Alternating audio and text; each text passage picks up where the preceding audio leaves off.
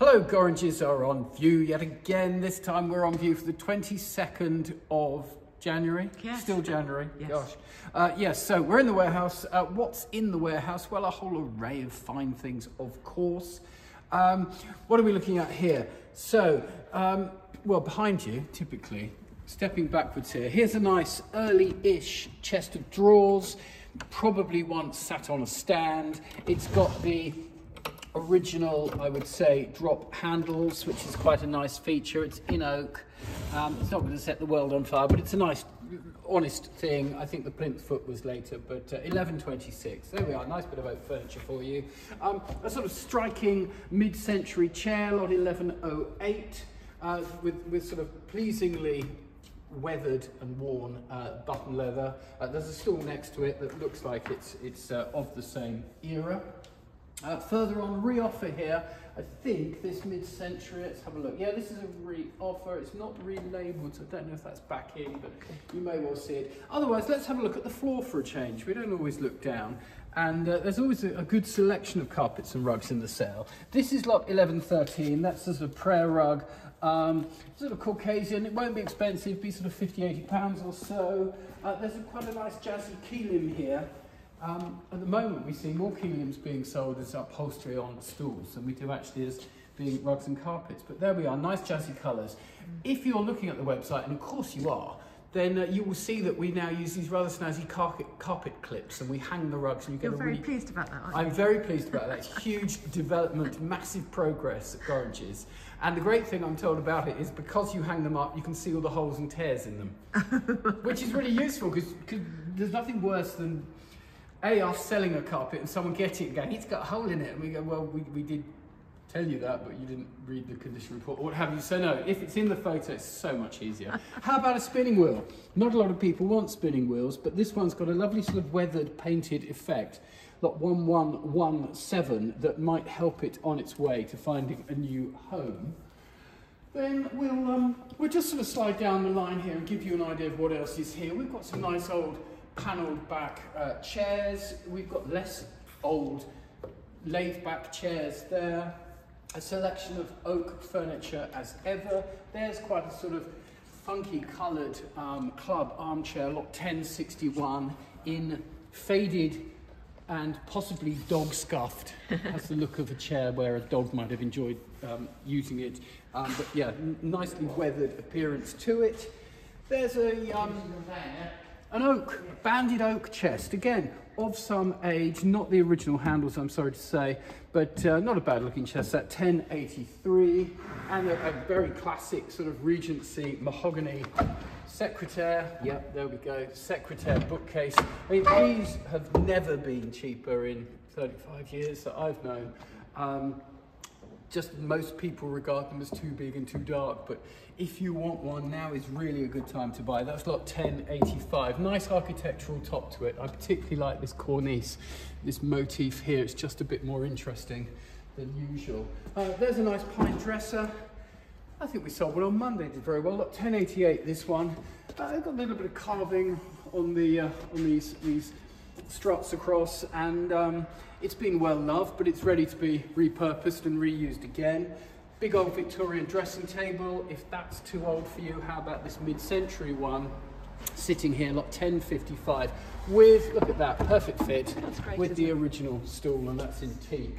So hopefully something for everybody in the warehouse. Plenty more carpets and rugs. Do look at the website. We'll go and look in the main room. So here we are in the strong room. We're going to do it in sort of reverse order this morning, just to keep you on your toes. Looking at jewellery, how about a brooch of stylised foliate design? You may be thinking, yes, what a great idea. Well, there we go. Look at that. Wow.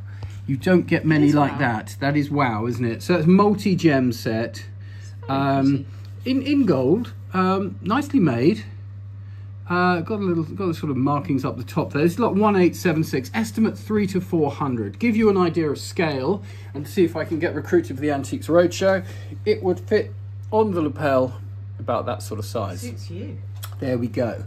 1878, alternative foliate design brooch. This looks a bit like George Jensen, but it's not. This is an English silver one. Lot 1878, 40 to 60 pounds. Something different, again. How about that? 18 karat gold. It's got nice weight to it, and then pearls set to the top. Nice sort of floral design with this sort of rough textured base down the bottom. Got a bit of style to it. That's like 1883. Estimate £200 to £300. And finally, in our floral brooch design options, 1884. Look at that. That's an orchid, I would say. With a pearl set into the middle. 18 karat gold again in at least 2 colours with different texturing. Lost its pin. You'll need to get a pin done, but there we go. That's estimate 250, 300. So there we go. Nice selection of foliate brooches. We don't want foliate brooches, you say. Well, how about amethyst brooches then?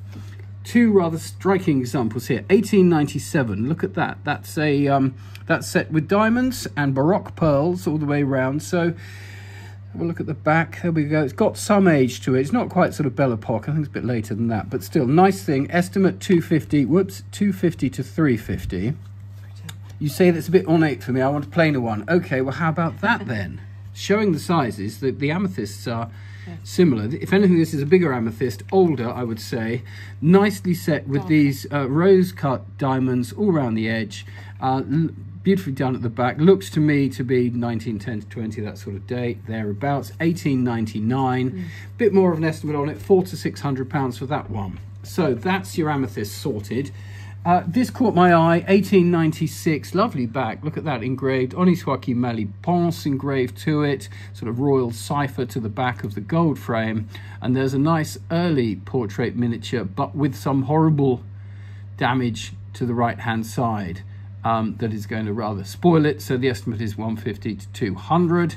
And then again, we like to show you different things. Here's something different. This is what they tend to call a trench watch, a sort of development of an early wristwatch in silver, a bit like a fob watch in form, with these wirework lugs. But then drilled through the outer hunter case so that you can still tell the time, but hopefully it doesn't get damaged quite so easily. That's lot 1888. So there we go.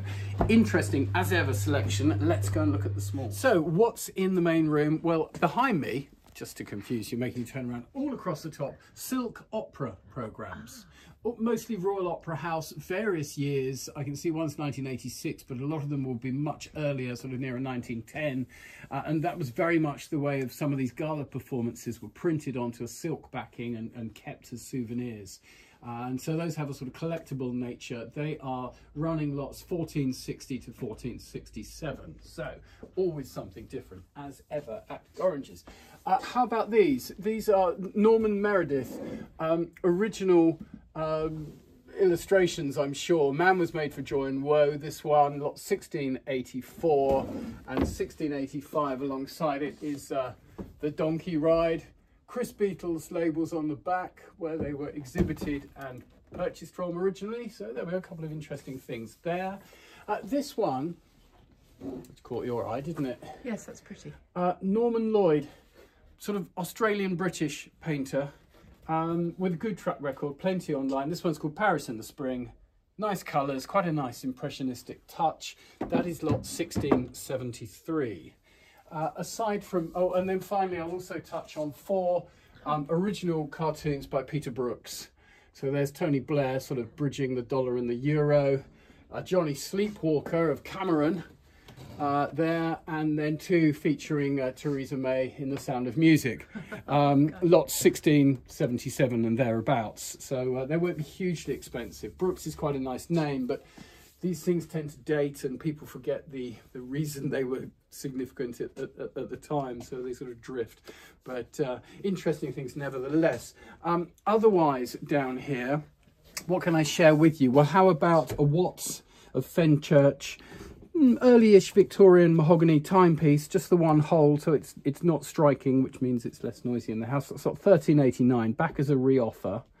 Up above, here's a classic sort of mixed lot of oriental bits. So we get a sort of Chinese pierced porcelain dish, and we get a prunus pattern jar that's lost its cover, a Blanc de Chine Kuan Yin, a bronzy brass vase with a dragon, and then one of these concentric balls carved from a single piece of stone. So these concentric balls, we used to see lots of them in ivory. Now that ivory is banned, you don't, but there's one in stone. Must have taken hours. The whole lot's probably worth 40, 50 quid because nothing's of great age, but it's just a sort of mixed lot that does appear here and you know, finds a new home. Some of it goes to China, some of it stays closer.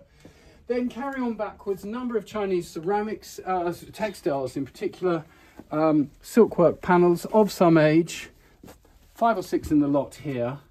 Lot number 1383. There's clock sets, there's tobacco jars that are reproductions. We've got models of Concorde over here and a whole host of other Concorde and other related items. These have got the Royal Air Force Club logo on these cups and saucers, and then we've got some Air France bottle opener, look, shaped as Concorde. Yes. See, great fun. So a little Concorde mixture, quite collectible still. People love Concorde, of course, it's such an iconic aeroplane. And then something different here, pair of bronze and ormolu candelabra, lot 1375. Need reattaching, you'll need some work to get those back together, so it's sort of restoration job there. Decorative pictures, there's a Brangwyn I can see behind me, so just a general sort of good mixture as ever. Is this, now, yes? Is it gallet? Well, no, this is what we call gallet style, in that it's cameo glass, right. So you've got the layers of glass that have been carved away. It's got a signature that looks a bit like gallet, yes, but it's not of the quality. No. So it's a copy or a reproduction.